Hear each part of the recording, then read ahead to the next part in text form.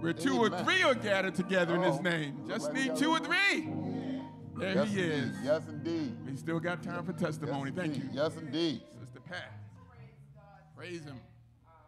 Last Wednesday when I left here, my grandson was shot. Oh, Lord. So I just want to tell you the fervent prayer of the righteous because he was on a ventilator till Sunday. His our grandma said, we was talking, I said, hey, we can't worry about them.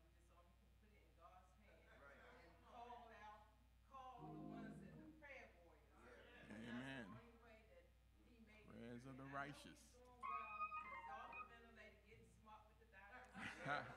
He's doing all right then. That's a good sign. That's a good sign. Amen. Praise the Lord. Praise the Lord. In that tone, I just want to testify about what happened on my job last week. I got a call Monday morning that my labor relations specialist, part of my union, he passed away Sunday morning. He went to the doctor, wasn't feeling well, went to the doctor Saturday. They asked, they wanted to do an invasive surgery on him. And he said, no, can you do a non-invasive? And they said, given your age, we're not sure if that's the right way, but you can consult with your doctor and get back to us, come back to us. Well, he made a schedule with his doctor for the following week, this week. But God took him home Sunday morning, early Sunday morning. Then I got a call late on the afternoon that a co-worker of mine who worked with me, they were both at work the week before. They went to work Friday, but she was at work Friday, and then Saturday she had a stroke and passed. So there was two tragedies in a week. So I'm saying we never know. God is calling us. God is taking us away one by one. And we don't. There's no telling. It could be me, like the football player a couple of weeks ago. He actually died twice, but God, he was revived. But God, I know, brought him back for the whole. One day, I was thinking about the scripture. He had spiritual eyes, you can see these things. He said, we know that all the football players in the world was praying for this guy. And guess what? They was all on their knees. And I thought about the scripture, every knee shall bow and tongue confess, because they were praying in Jesus' name. And God showed them what he can do, because they thought he was gone. They all crying. They thought he was gone. When he left that field, they thought he was gone. But 3 days later, he woke up. He woke up 3 days later. So every eye saw what God can do. Every eye was on him. Every eye saw that. The world saw that. So one day, we don't know. The scripture says that we picture it, God coming like a giant in the sky. We don't know how God's going to come. But those with spiritual eyes can see. Every eye saw God brought that young man back to life. They saw it. So I just want to praise God for my life. I'm thankful for every day I wake up. I really am. I'm getting to the point now. I'm thankful for every breath that I take. It comes from God. God is the air that we breathe. Every breath comes from God, and we just got to take these little things, these little moments that we take for granted. I was testifying when I'm going through my diabetes, and I had the sleep apnea, and I had acid reflux, and I say in the middle of the night, you start breathing, the acid comes up, and it clogs your throat, and your esophagus, and you can't breathe. And if I didn't have the ability, my mind, because you pretty much sleep, you stop breathing. If my mind didn't have the ability to like a defibrillator, wake me up. If I didn't have my legs to stand on my feet, I could very well have died in my sleep. Because someone taught me that, you stand up, hold your lungs, hold your lungs up, hands over your head so the air can get down. I didn't know that at first. I thought I was having an asthma attack, and that is the most scariest feeling, and you never know when it's going to hit you. So I'm just saying, it could have been me. I could have died in my sleep, as we hear of so many people. So that's my testimony. I'm thankful for every day I wake up, and I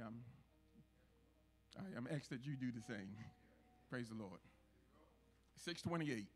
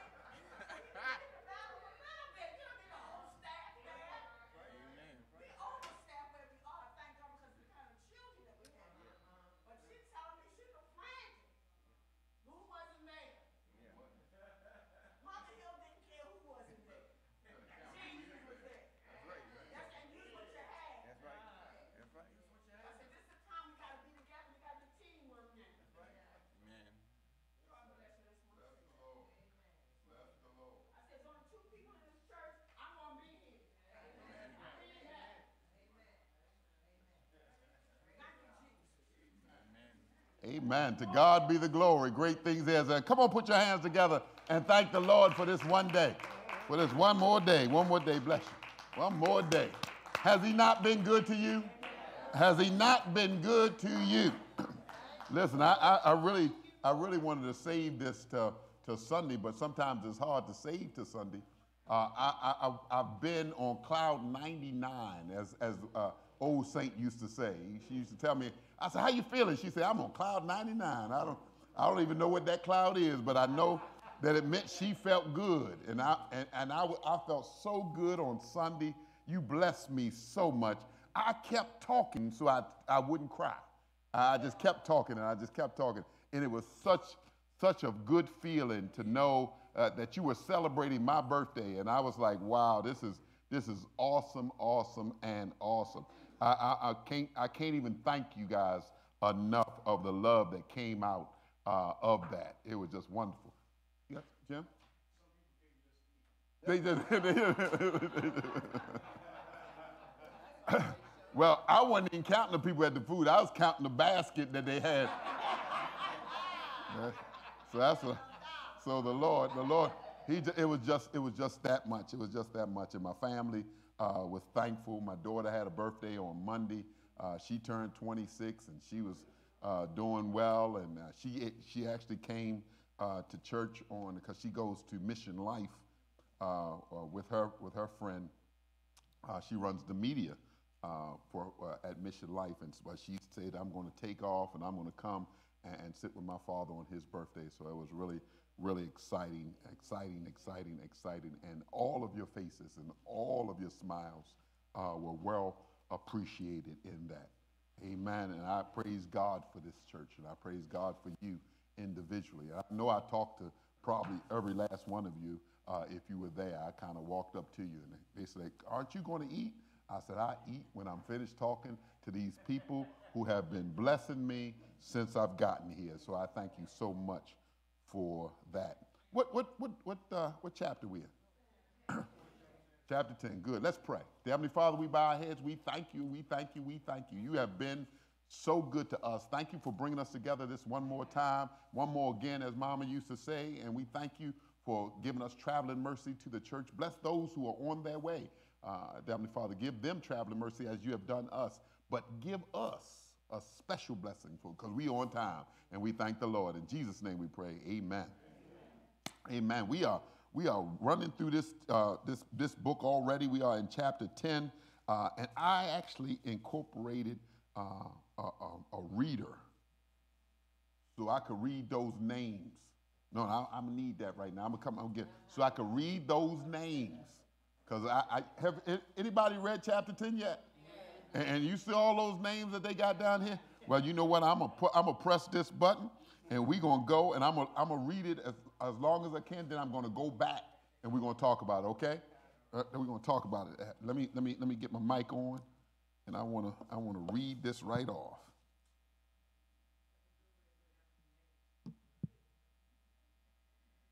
Ham and Japheth. And unto them were sons born after the flood.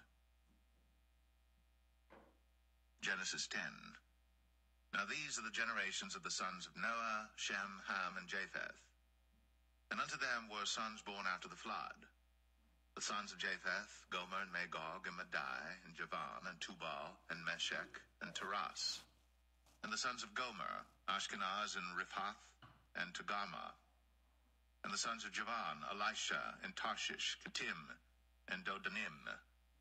But these were the isles of the Gentiles divided in their lands, every one after his tongue, after their families, in their nations. And the sons of Ham, Cush, and Mizraim, and Phut, and Canaan.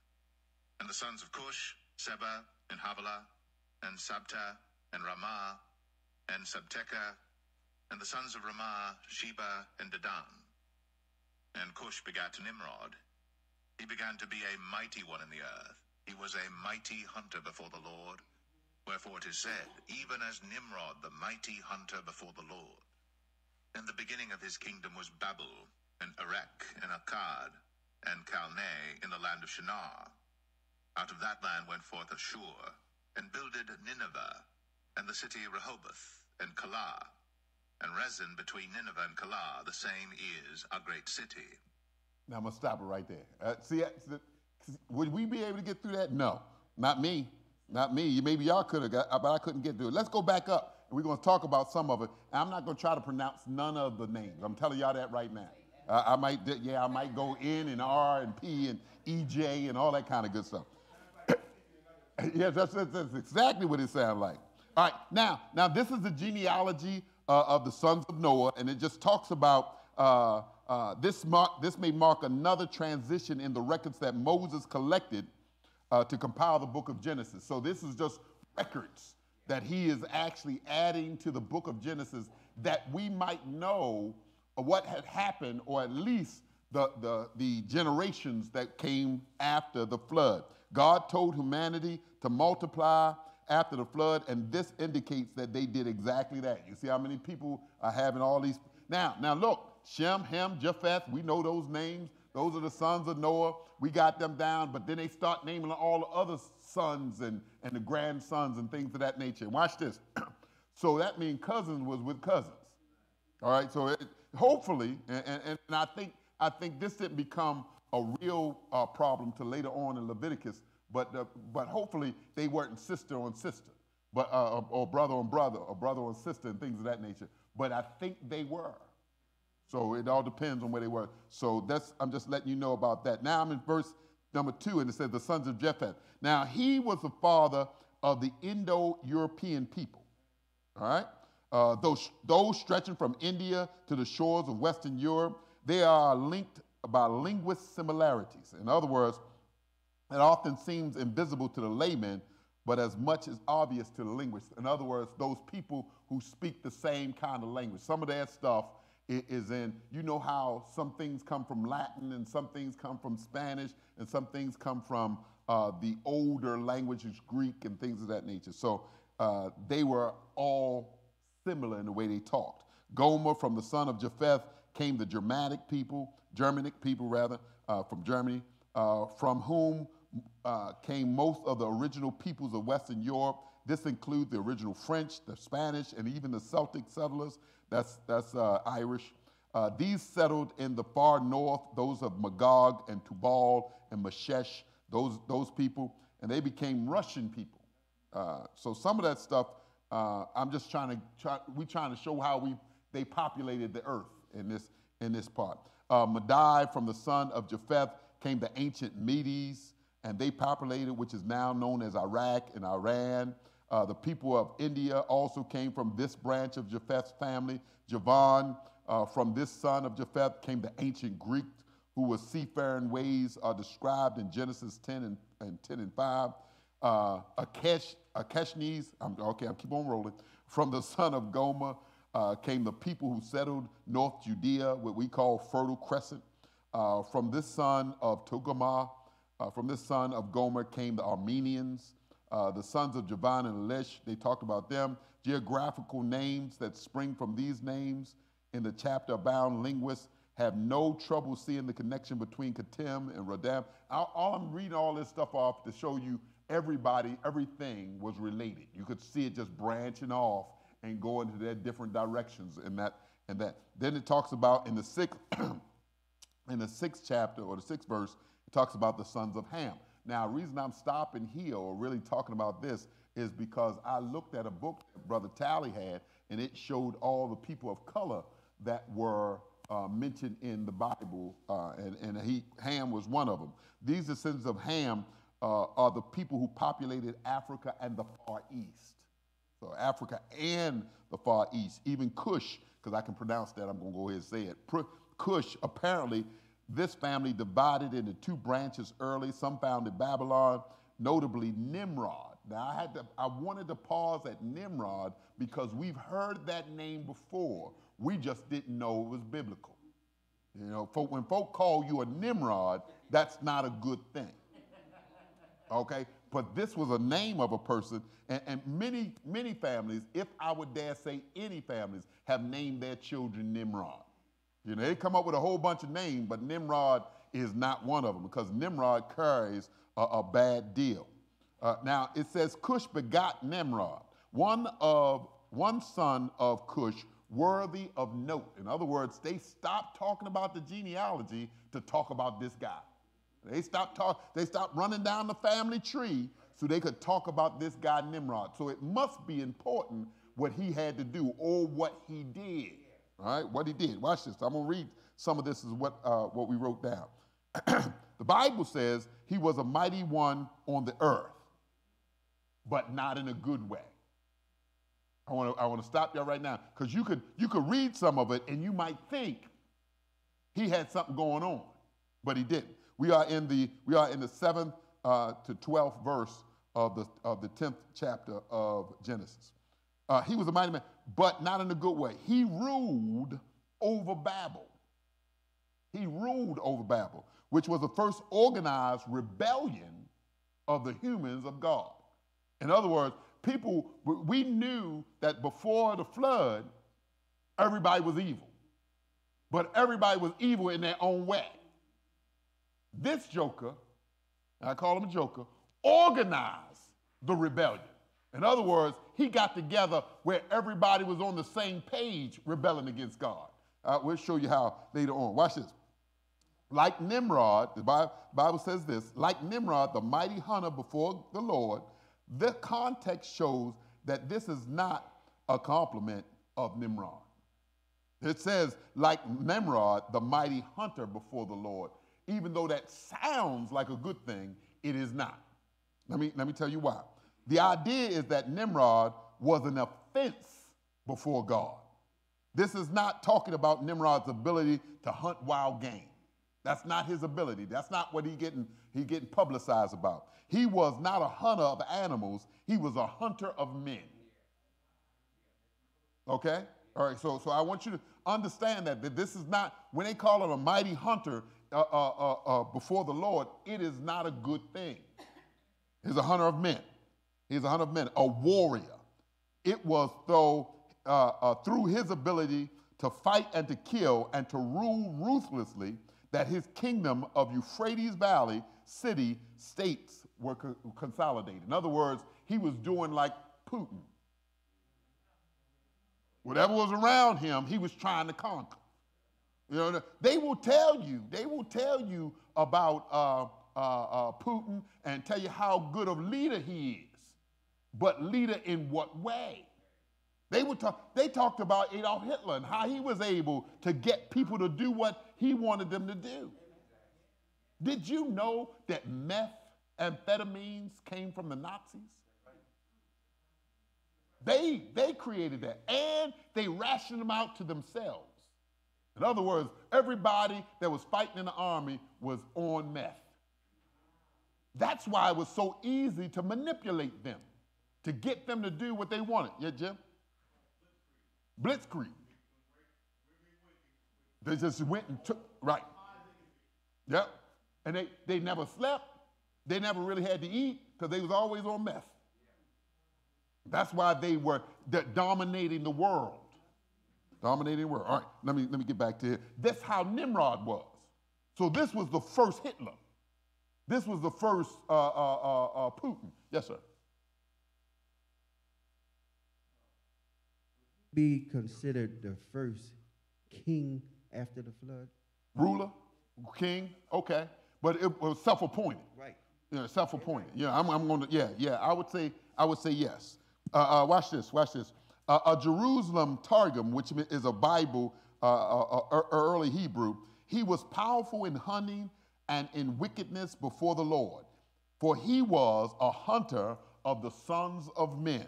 And he said to them, depart from the judgment, listen to what he says now, depart from the judgment of the Lord and adhere to the judgment of Nimrod.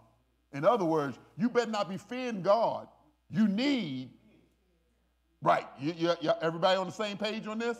Everybody getting a good picture of who Nimrod was and why being a Nimrod is not a good thing? All right, so therefore it is said, as Nimrod the strong one, the strong in hunting, and the wickedness before the Lord.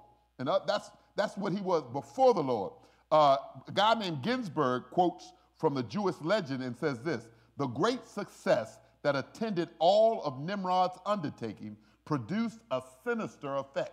and everything. And what that means is that everything he touched was touched sinisterly. In other words, was wicked from his touch. You got to remember. You got to remember, God wiped the earth clean because of men like him. But he wasn't by himself now.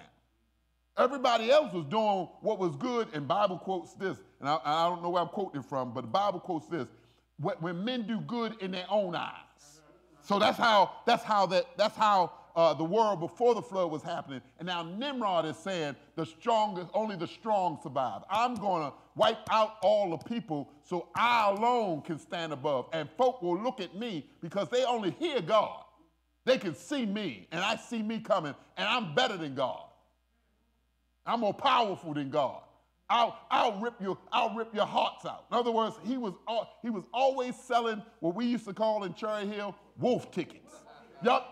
Somebody been in Cherry Hill? Y'all never? Okay, so I guess it wasn't just in Cherry Hill, huh? And folk would know how to talk, but he knew how to back it up too. He knew how to do all of the crazy things that he said he was going to do, right? All right, so Ginsburg quotes this: the great success attended all of Nimrod's undertaking produced a sinister effect. Men no longer trusted God.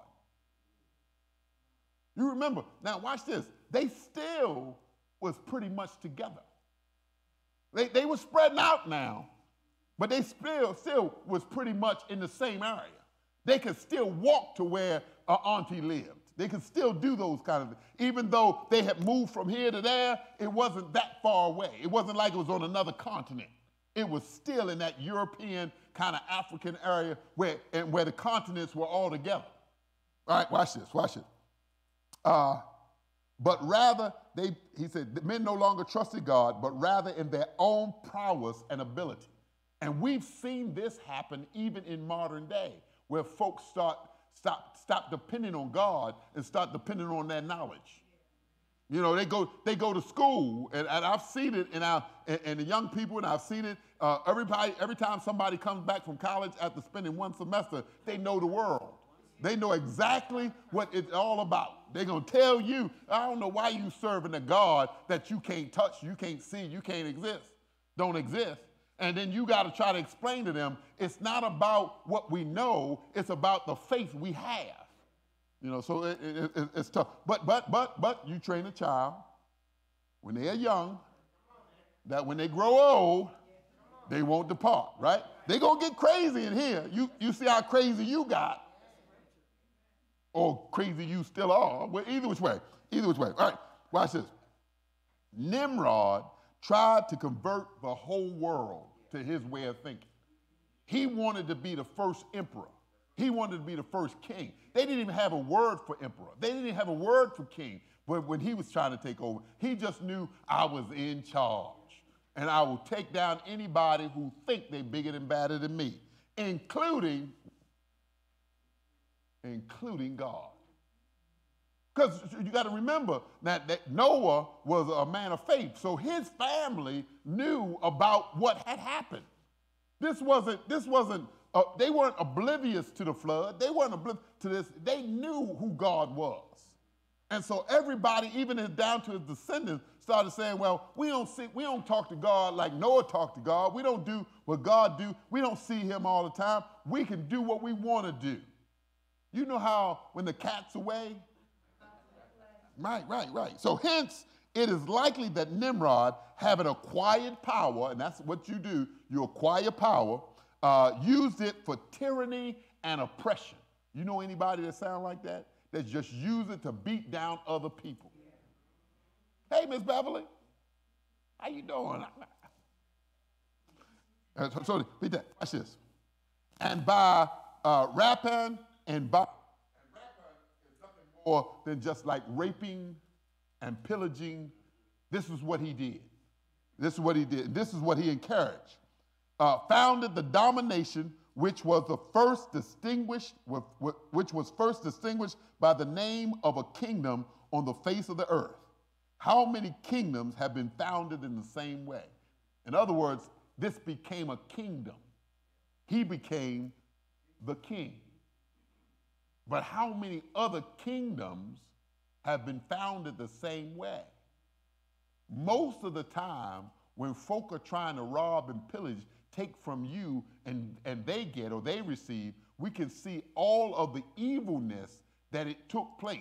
Nobody, and I can say this with very much confidence, nobody takes over another man's home unless the man is bound.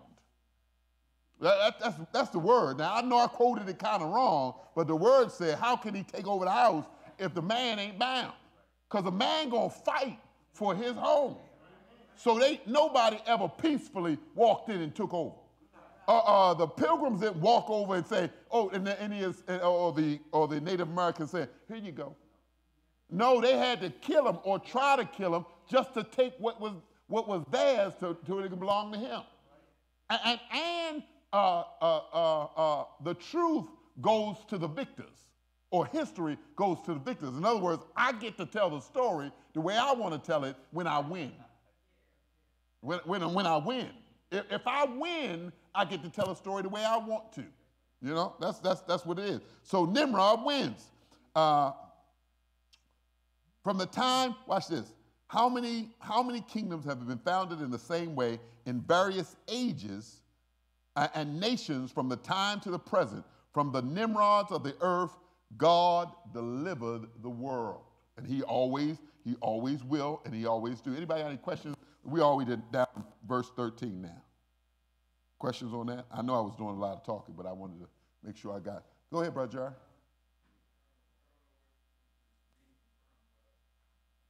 Stories that actually Nimrod's birthday was December the 25th, and that's where the Christmas tradition actually started.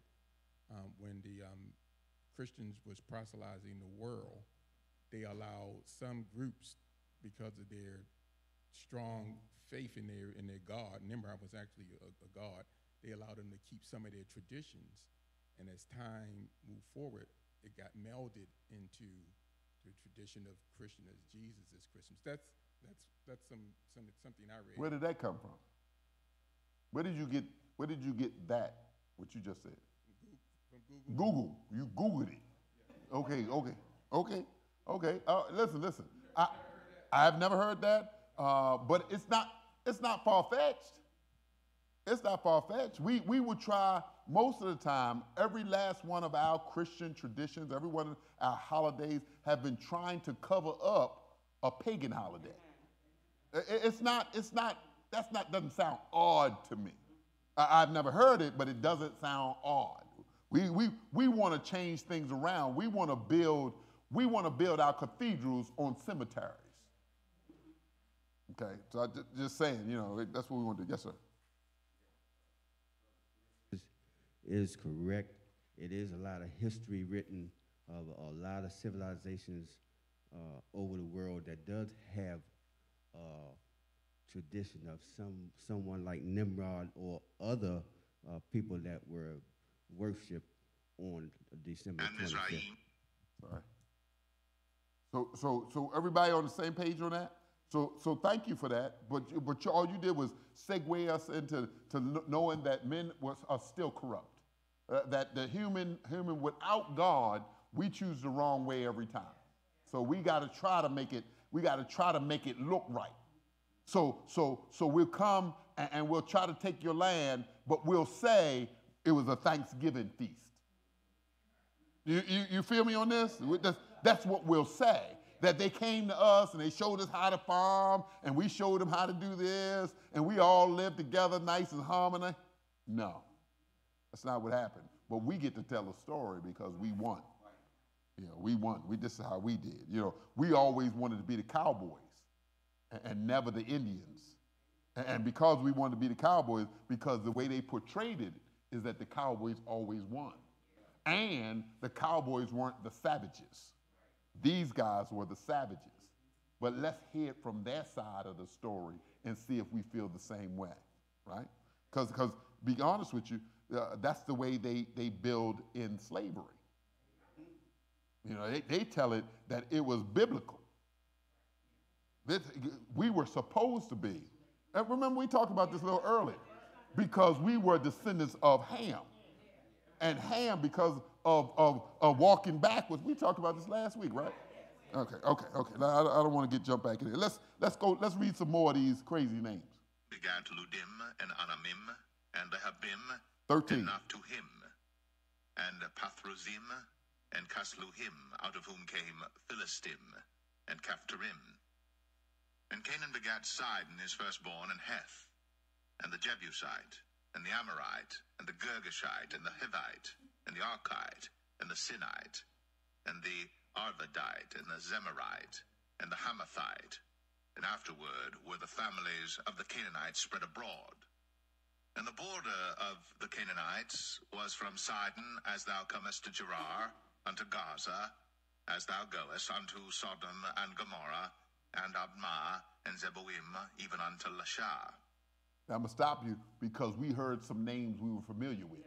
I know they were calling out a whole bunch of ites, but you heard some names in there that made sense to you. So you heard Sodom, you heard Gomorrah. What else did you hear? Hittites, we heard them before. Canaanites, those are the ones I really wanted to talk about because Canaan was named after the son. Canaan was a son's name, but the land Canaan, and Canaan was the land flowing with what? Milk and honey, right? And Canaan was the promised land. So they were already here. They were already here, and yet somewhere along the line, they got dispersed, right? So we heard some of those names. We're in verse 19. The son of Sidon, and I'm just going to read a little bit of this. The family of Sidon, the son of Canaan, went north and is related to the Hittites and Lebanese, right? And the Sinites, many people believe the Oriental or the Asian folk came from them, right? Okay, all right. Anybody? Watch. These were the sons of Ham. I'm in verse 20. I'm moving pretty fast because I want to get past this. But I want to slow it down enough where we can get something from it. Watch this. Yeah, it's too much. In verse 20, these were the sons of Ham, according to their families, according to their language, in their lands, and in their nation, the descendants. Let me go ahead and play this. These are the sons of Ham, after their families, after their tongues, in their countries, and in their nations. Unto Shem also, the father of all the children of Eber, the brother of Japheth, the elder, even to him were children born, the children of Shem, Elam, and Ashur, and Arphaxad, and Lud, and Aram. And the children of Aram, Uz, and Hul, and Gether, and Mash. And Arphaxad begat Salah, and Salah begat Eber. And unto Eber were born two sons. The name of one was Peleg, for in his days was the earth divided, and his brother's name was Joktan. And Joktan begat Almadad, and Shelef, and Hazarmaveth, and Jerah, and Hadaram, and Uzal, and Diklah, and Obal, and Abimael, and Sheba, and Ophir, and Havilah, and Jobab. All these were the sons of Joktan. And their dwelling was from Mesha, as thou goest unto Sephar, a mount of the east. These are the sons of Shem, after their families, after their tongues, in their lands, after their nations. These are the families of the sons of Noah, after their generations, in their nations. And by these were the nations divided in the earth after the flood. Now, okay, all right, so we got all these names that are going on, and I know you read some names or you walked over some names that you are familiar with. Anybody got another name that you heard in there that you're familiar with, or at least could say, I heard of that one? Anybody? Anybody at all? Yes.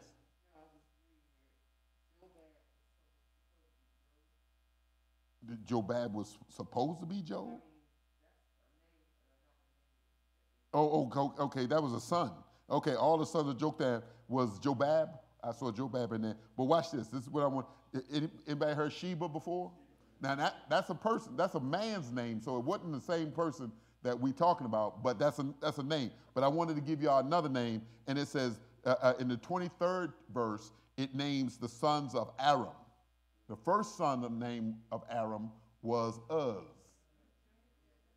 That's where Job was from. Job was from the land. See, they named the land after the sons. So Job, who we talked about here, it was from the land of Uz. right? Right? Not Oz, but us. Yeah.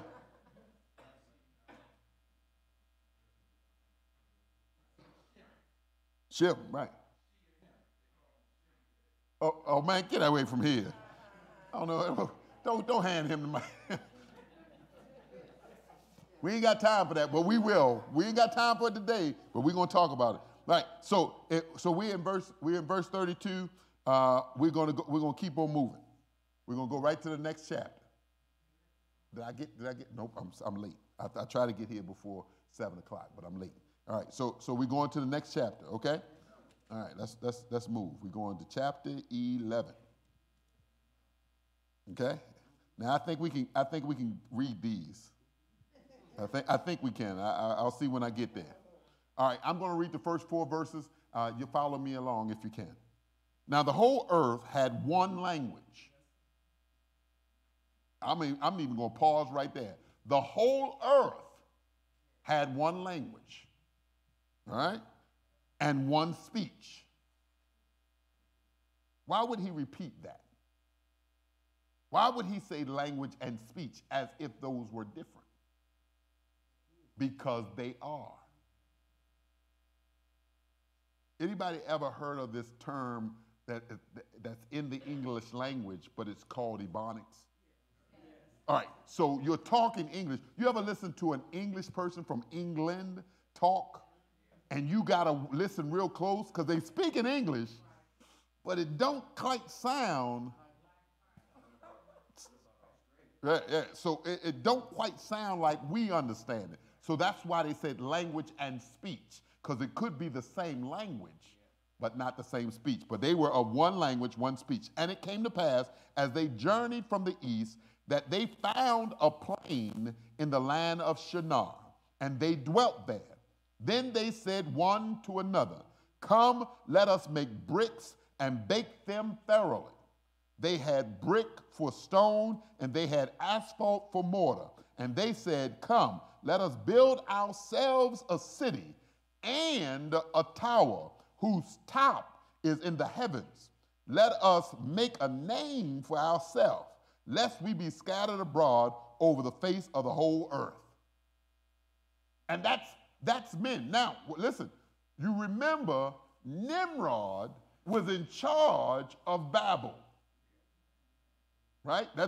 We go back to the 10th chapter, it will tell us that Nimrod was in charge of these times. So most likely, it's Nimrod running the show. Most likely. It doesn't say it here, but most likely that's what's happening. Watch.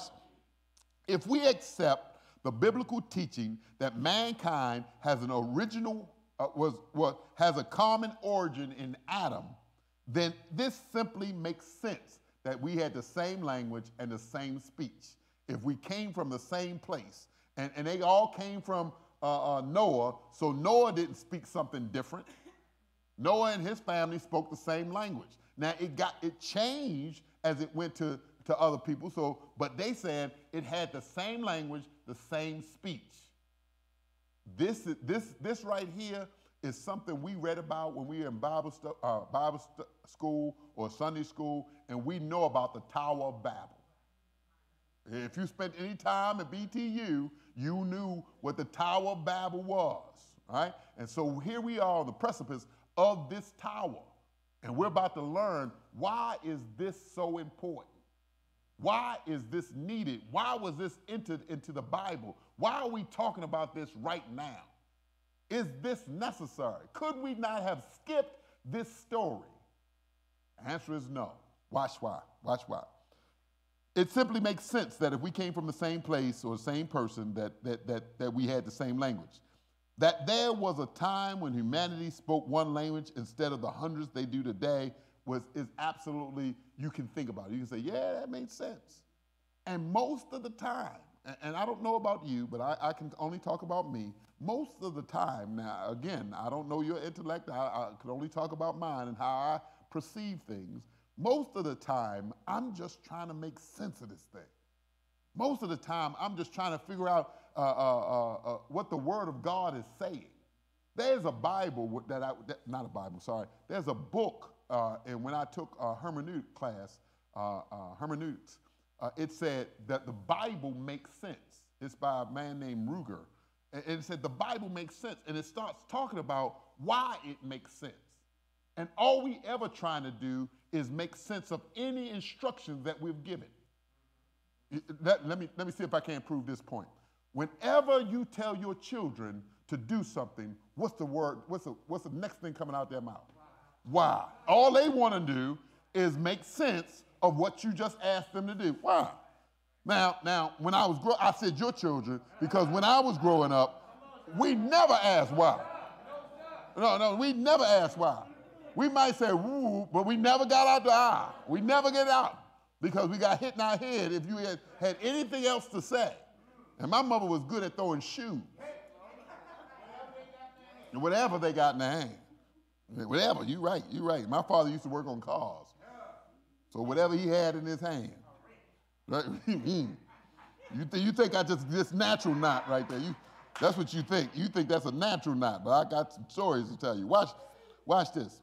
The land of Shinar was a term used also of Babylon. Okay?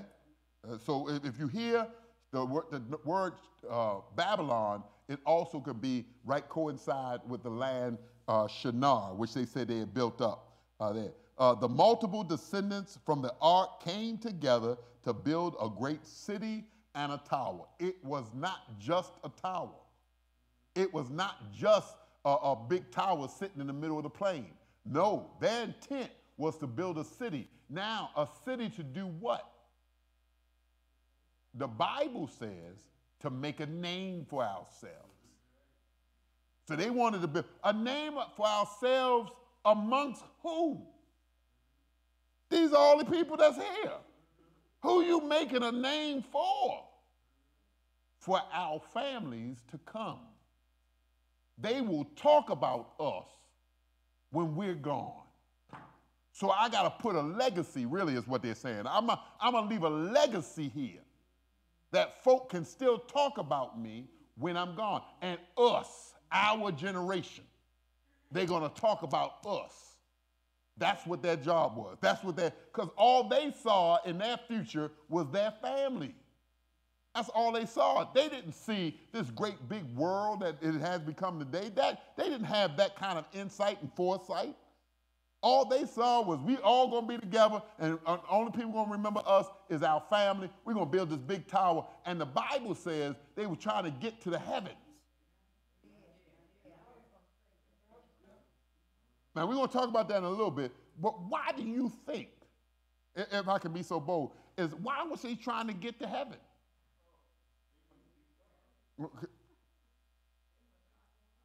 No, I'm not asking you to say something. I'm asking you to run over there with the microphone so we can hear that guy.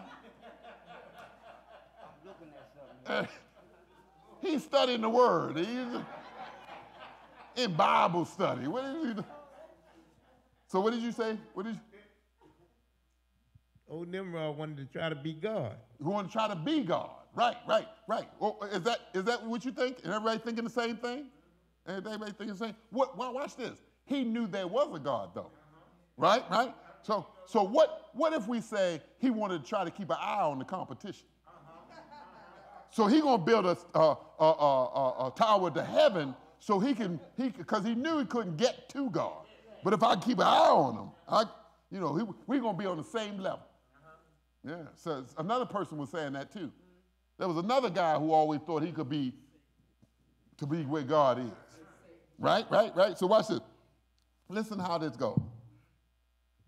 The multiple descendants of Ark came together to build a great city and tower in rebellion against God's command to spread out all over the earth.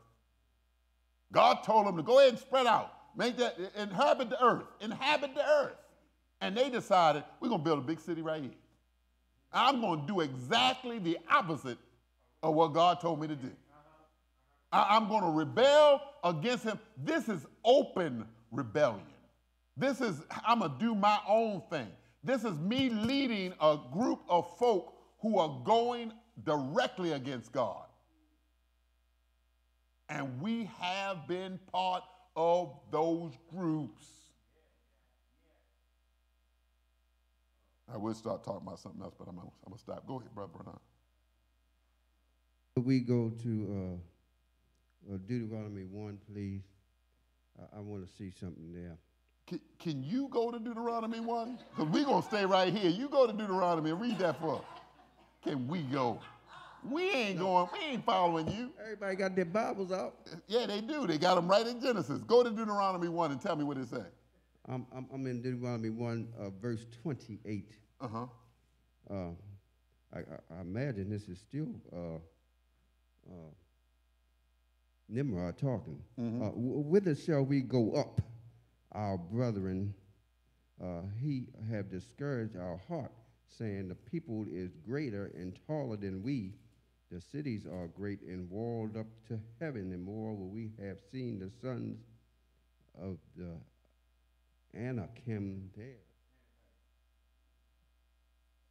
So what is that saying to us? It's saying that they were going up because, like you're saying, there was some other people that they were really afraid of. Not at this time. Not at that time. Not at this time. Maybe in Deuteronomy when we get there, maybe that time, but not at this time. This time, it was just them. And they were they were battling what they thought was God. We gonna open rebel against. They said they was using baked bricks and asphalt for mortar. Men built a tower that was both strong and waterproof. Listen what they did. They use asphalt. You know what asphalt is. So they used bricks and asphalt to build this tower. That it was not only strong, but it was waterproof. Now let me tell you about the rebellion here. Y'all, everybody on the same page? All right, watch this. Even as Noah used the same, is that me?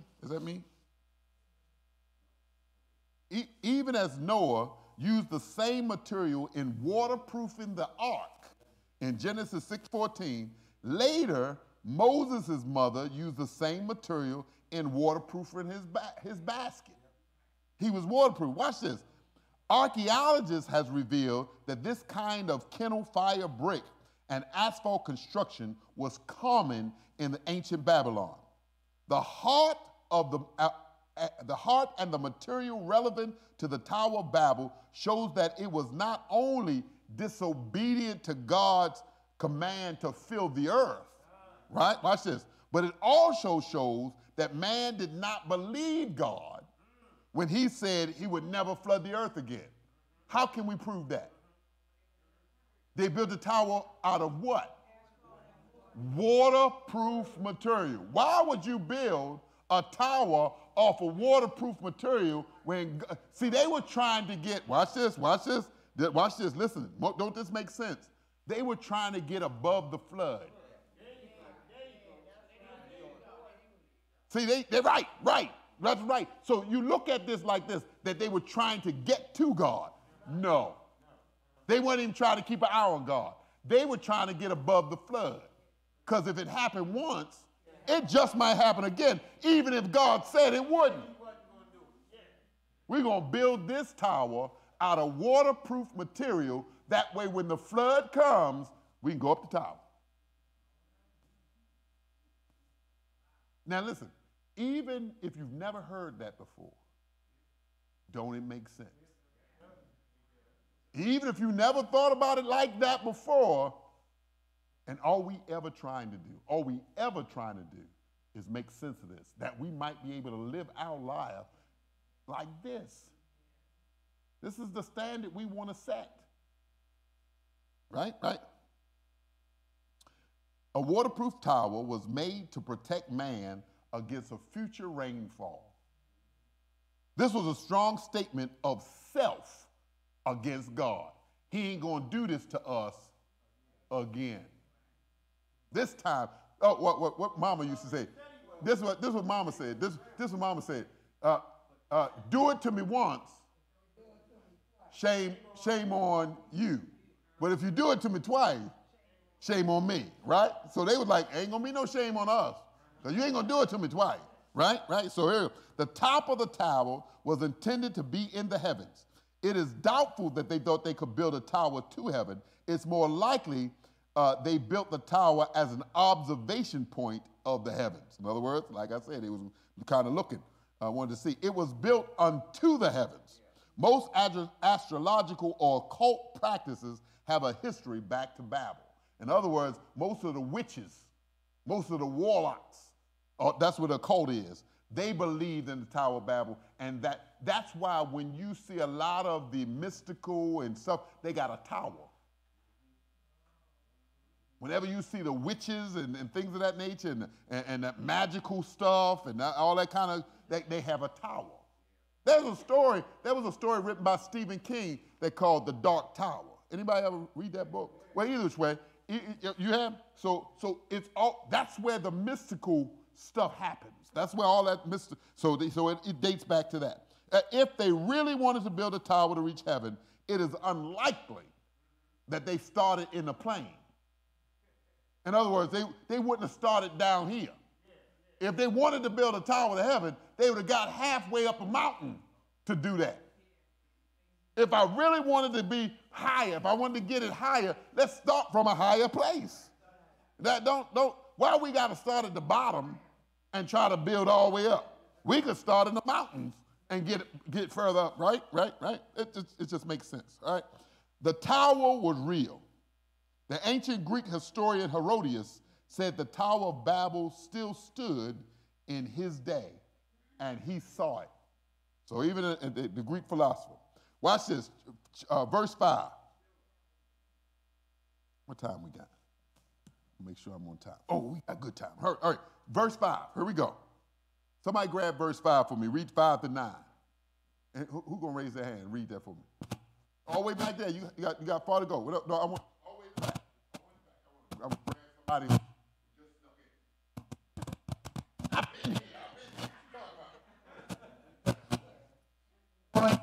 Came down. Let's bring that one off.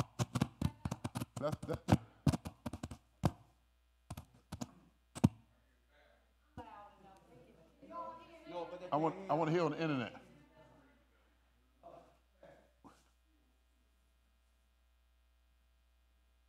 And the Lord came down to see the city and the tower.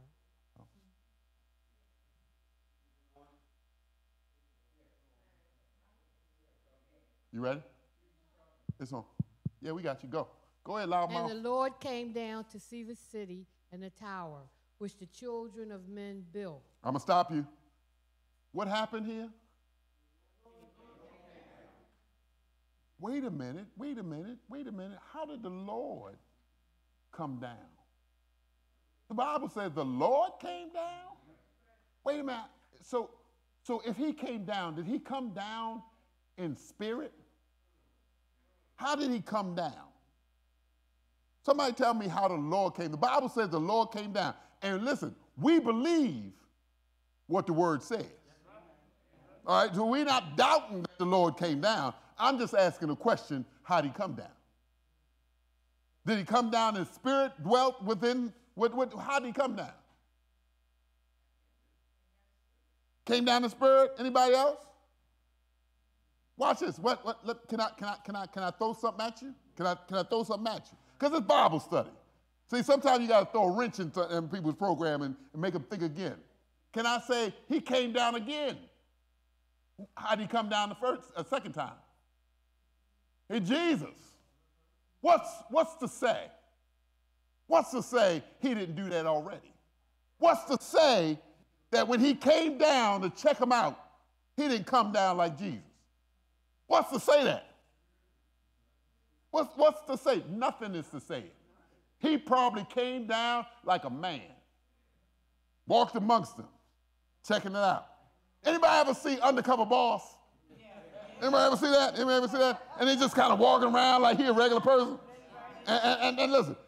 Well, I saw one where the boss got fired. He didn't do his job enough, or the people were harder on him, and they didn't even know he was the boss.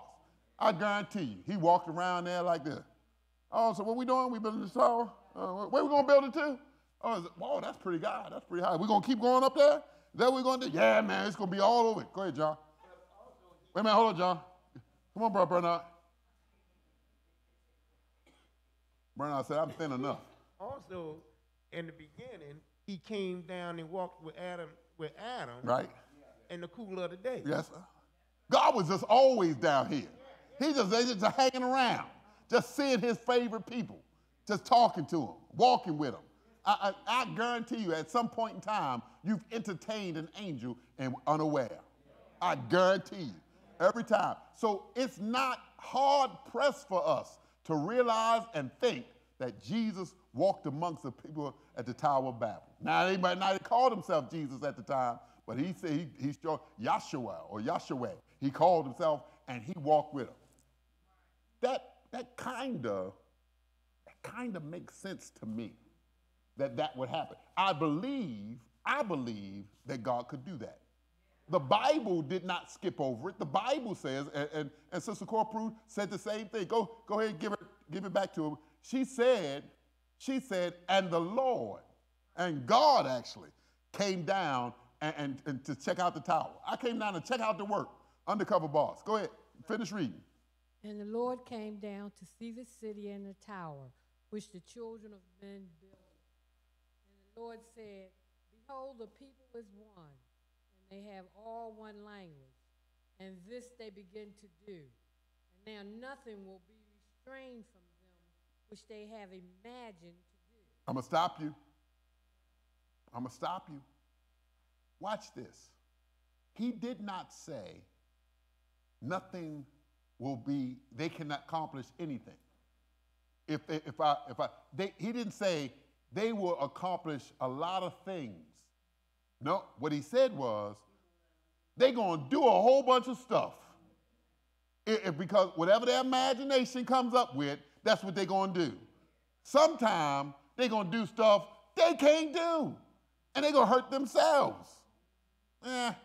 What do you say after that? Go ahead, Sister Corporal.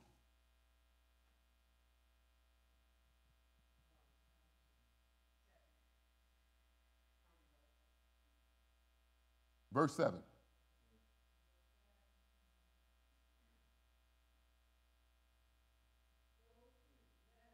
I'm going to stop you. What did he say? Let us. Wait a minute. Who are he talking to? He added again. Who is he talking to? It said God, the Lord came down. Then he's talking about what the people was going to do if he let them keep doing it. And then he says, let us. Who is us? Father, Son, Holy Ghost. It mentions the Trinity right here, and we missed it.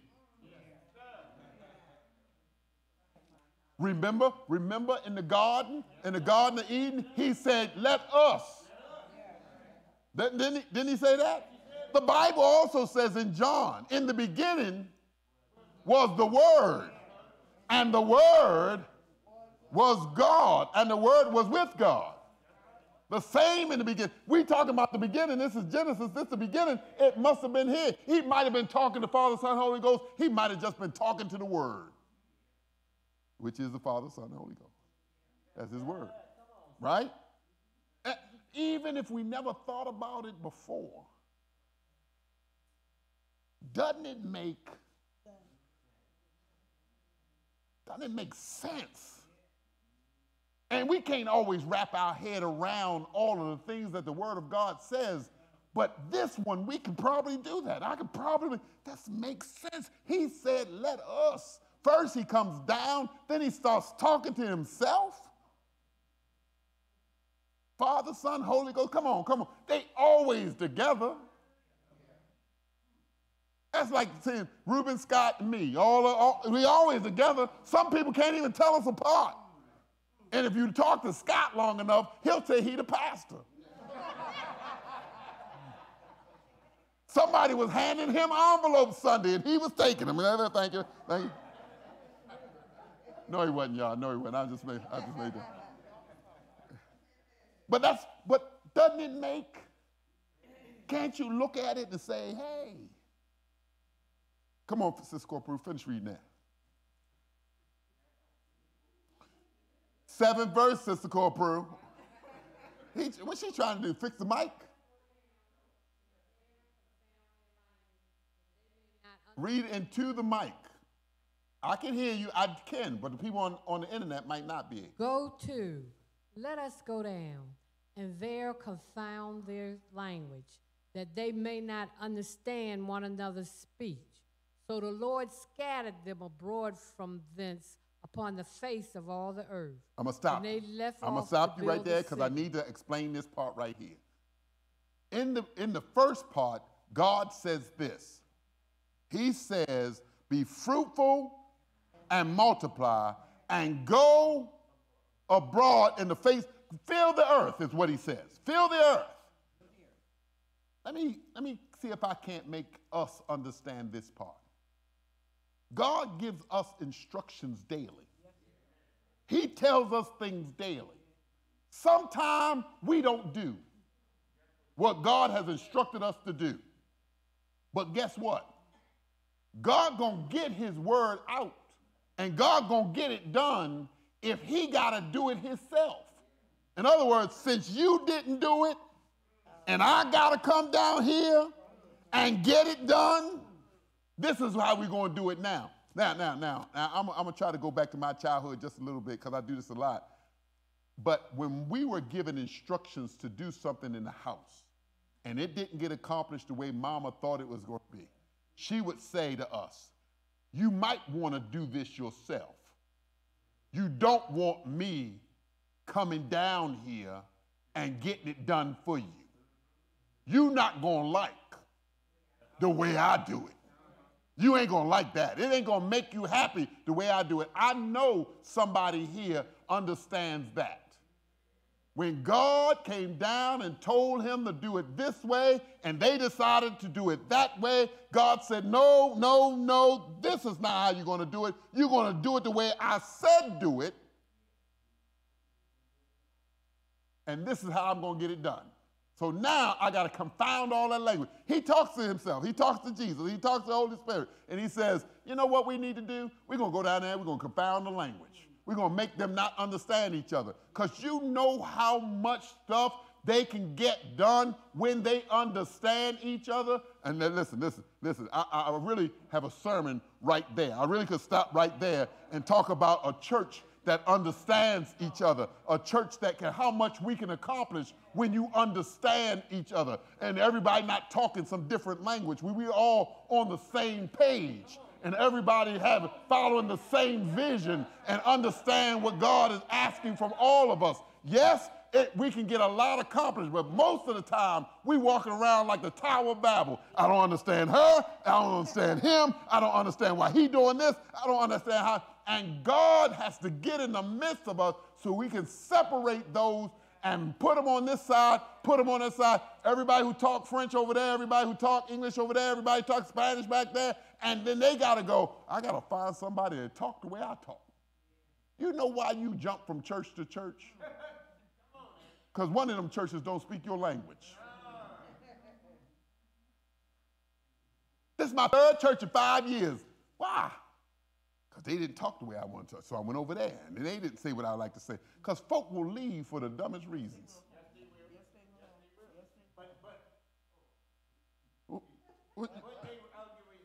Wait a minute, hold on, but. Because but means what? But then, when they was out in the street, and they would go to the bar and have a problem at the bar, and they'll turn around and go right back to the same bar, but you won't go back to the same church. Oh, what is it? And they done had a disagreement at the bar. Because you can deal with drunk folk, you just can't deal with church folk. Is that the case? I got you.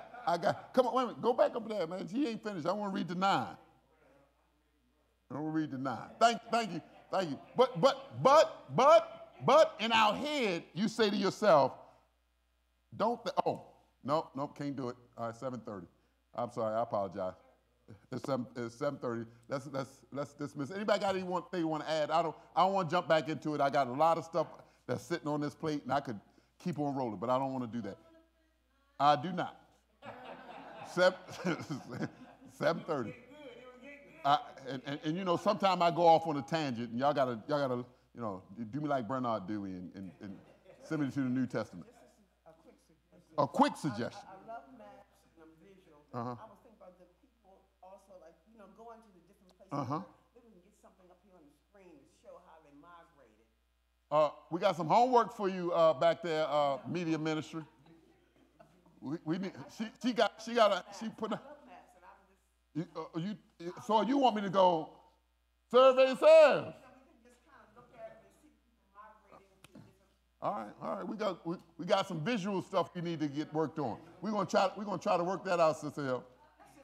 Cause she ready. She is back there ready. She been trying to get more involved in this Bible study as it is. So that's good. That's good. Thank you very much. Thank you guys. Come on, let's pray. Heavenly Father, we bow our heads. We say thank you once again for allowing us to come into your house and to study your word. Lord, if we've said something that was not according to your word, please forgive us. Blame it on our heads and not our hearts, Lord, because we love you. And we're just asking that you take care of us. We ask you to do what you always done. You said you'd be with us always, even unto the end of the world. Now, Heavenly Father, as we leave this place, but never from your presence, guide us safely back home. Watch over us in this cruel, cruel world, Heavenly Father. God, help us to be that shining light that this neighborhood and this city and this state needs, that somebody can depend on us to hold up the blood-stained banner. We love you, Lord, until we meet again. In Jesus' name we say amen. Bless you guys. Thank you. Thank you.